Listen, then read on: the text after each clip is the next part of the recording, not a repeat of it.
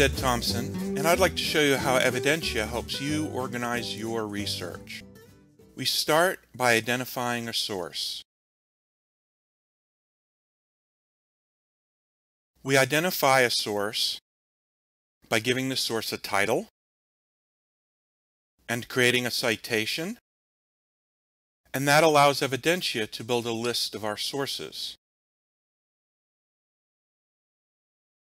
Next, we choose a source and catalog the information that we are interested in.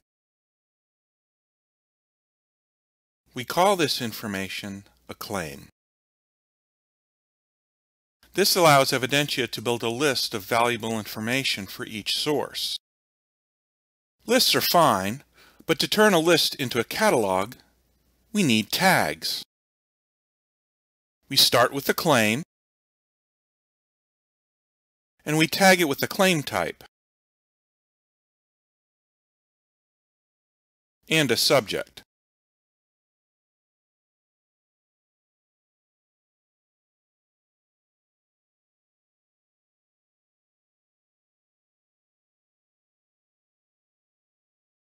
When we are done, we have turned our information into evidence.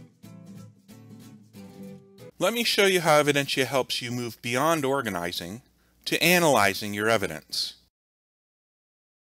We start by selecting a subject, then a claim type. This gives us our research question. Evidentia pulls in all the claims that we have tagged for that research question from all the sources. Now we can begin our analysis of all the evidence we have collected.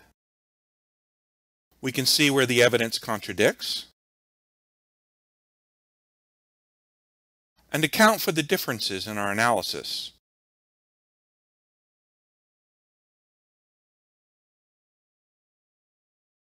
We can also see where the evidence is strong, so that by the time we are ready to write our conclusion, we can feel comfortable that our conclusion is based on all the evidence we have collected. Genealogists have many programs at their disposal to help report their conclusions, and you can use Evidentia to share your research with them all.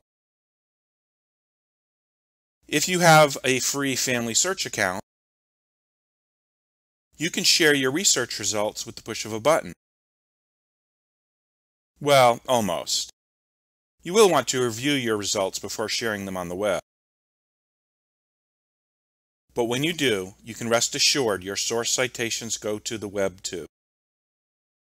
Of course, you don't need any other programs to share your research. Evidentia provides a set of reports that can be exported into HTML or PDF format.